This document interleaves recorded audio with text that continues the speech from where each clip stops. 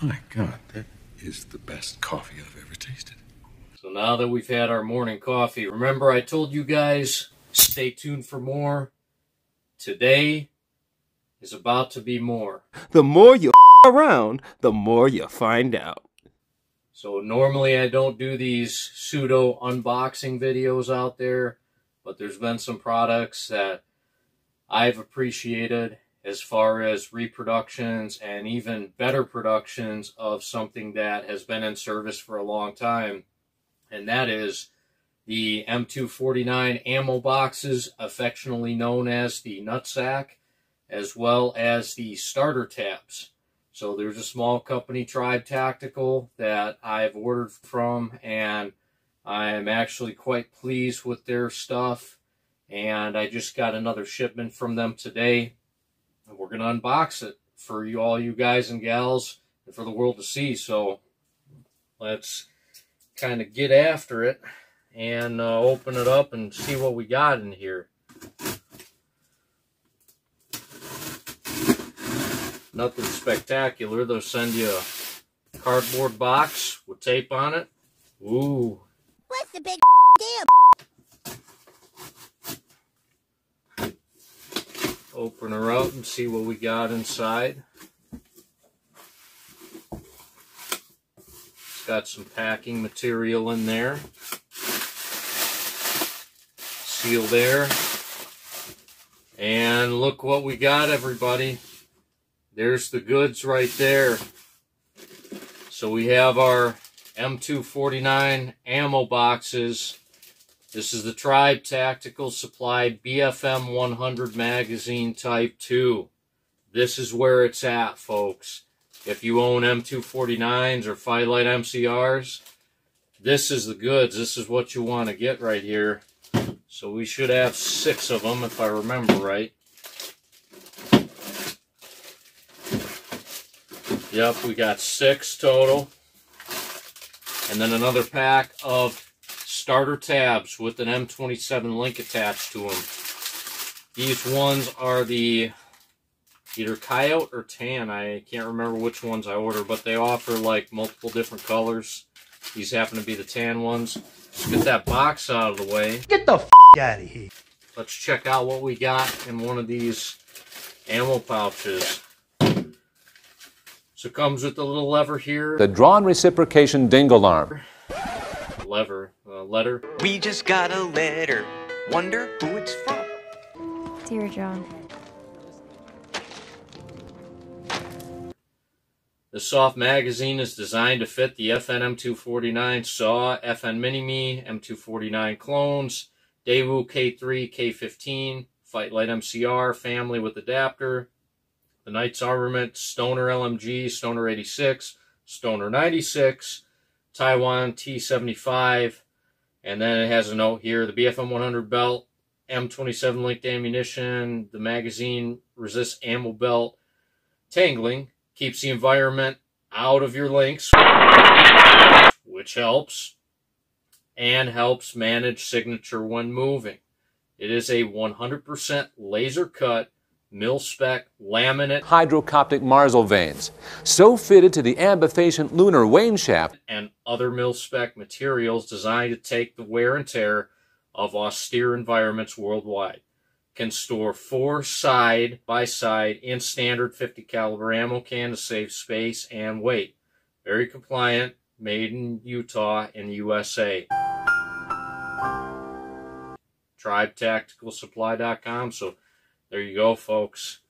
And then it has more info in the back, kind of how to load it, how to manage it. You're fired. Oh, right. You're unfired. I need you. Come here. So essentially, let's take a look at this thing. So here's what we got. So unlike the original USGI nutsacks for the SAW, it had a zipper through the middle. And from what I understand, this company also makes that legacy design, if you will, in their Type 1 variation. This one is the Type 2, and I actually like this a little bit better. So it has a snap and a zipper throw, just like your typical nutsacks will have. and you unzip it instead of unzipping it through the middle, and then there you go. It exposes where you load your rounds. So, and that kind of feed tower, or this top part, whatever you want to call it, it has your trapezoid bracket that locks into your either mag adapter on a Fightlite right here, or on a saw. Send it. But the feed tower is what I refer to it as. Essentially, you'll link up your ammunition, 100 rounds, or you can get about like comfortably like between 112, 118 without encountering like stoppages or jamming, especially with the Fightlite, because once you pull that belt up into the feed tray of the weapon, it's going to draw a little bit of that belt out, and you'll have a little bit of room in there for the slot for the ammo to come out. So you can get away in a Fightlite loading a few more rounds than I think you could have saw, because of the distance and height between where the rounds are coming out here and then in the feed tray of the gun itself. So, but essentially that's what this is, and all these other ones. And we have the assistant back here. Thank you, Walter. You're welcome. I've got one of my Fightlite MCRs. Going all Rambo style, if you will. So, but basically you have your magazine bracket adapter right there.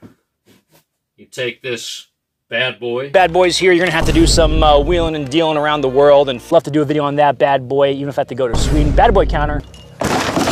He uses that bad boy counter, and you could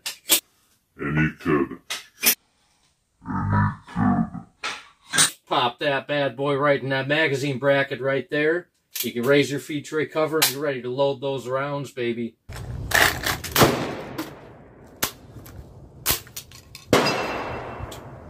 And you're ready to go full hua, full retard. You went full retard, man.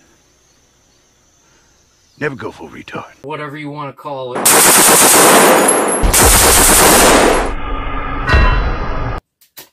Very nice, and it is a quality product. One thing I will say is something that I do when I get brand new ammo boxes with these style is I'll stretch these feed lips just slightly. Not too much, but just slightly.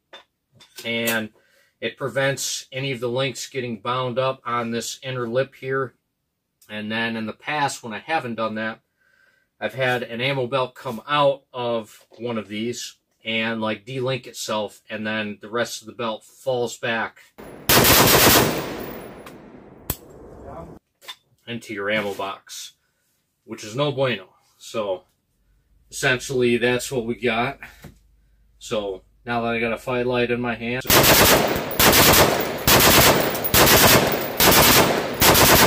pretty solid weapon system as long as you know what you're doing. I don't have a clue what you're talking about, Phil. Not a clue. You gotta maintain it. It's a maintenance intensive weapon. You gotta know your with this gun.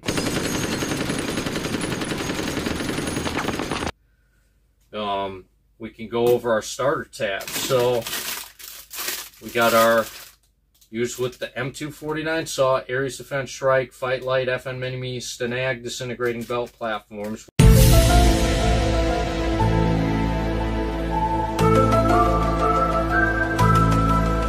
M27 Strike link, and it has, I don't know if it's injection molded or 3D printed. It kind of looks injection molded to me, but you have your starter tab. So we'll go ahead and open up these bad boys right here. We got 10 of these bad boys. Bad boys, bad boys. So you're gonna have 10 different belts, and you put that for your first round inside your M249 ammo box, and that's what enables you to pull the belt out of the ammo box. You'll open your feed tray cover, you'll place your rounds in the feed tray, and it will nicely align your rounds in the feed tray of the gun, so that when you either release your bolt catch chamber round, it falls away, or with a saw You can pull the trigger and be assured that your weapon is going to go bum, bum, bum, bum, bum, bum, instead of click. So if you have just a belt without these starter tabs, there is a chance or a possibility that you could load the gun incorrectly, and that when you load that gun incorrectly, it's not going to work. That's not my problem. It's yours. And we want it to work. Oh shoot, I'm out of bullets. That's not gonna work, the Sig Mag. It'll work, promise, watch.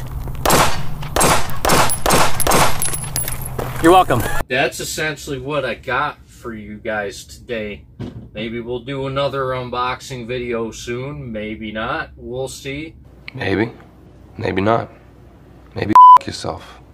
This isn't normally what I do, but we're trying it out. So thanks for stopping by, and stay tuned for more.